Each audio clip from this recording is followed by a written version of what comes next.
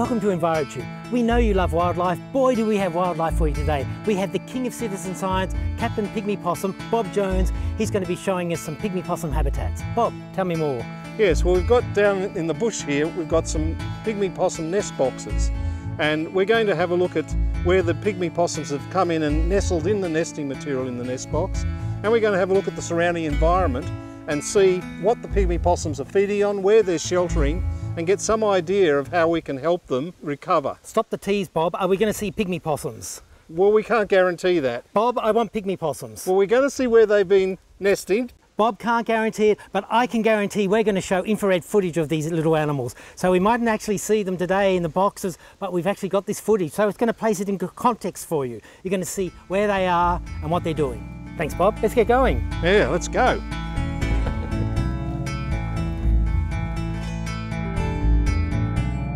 Notice the tea trees and sedges that are typical of swampy areas, and heaths flowering at the moment.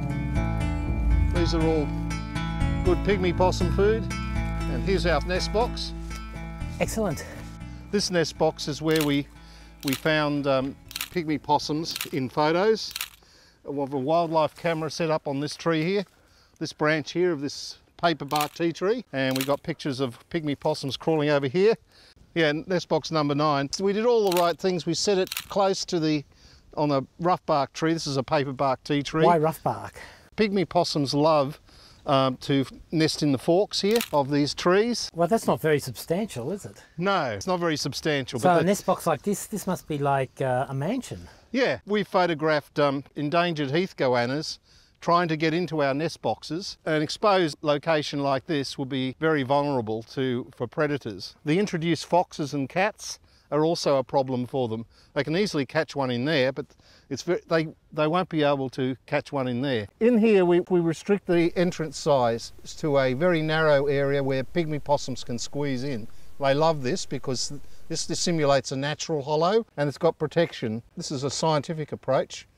We take a picture of the nest box floor. The next month the volunteer takes another picture and compares it and can see whether the nest box material has been disturbed by a little animal or not. One of the interesting things is you only really know you've got pygmy possums in an area by being able to check these habitats. That's right. And behind Peter is one of the most important habitat plants we've identified. It flowers from January right through to August. You can see the Banksia seed flower spike there. When it's in the flowering season, that is dripping with nectar, and we've found that by putting a wildlife camera focused on one of those, we get a very good indication whether pygmy possums are in an area or not. It's got a very distinctive, lovely smell.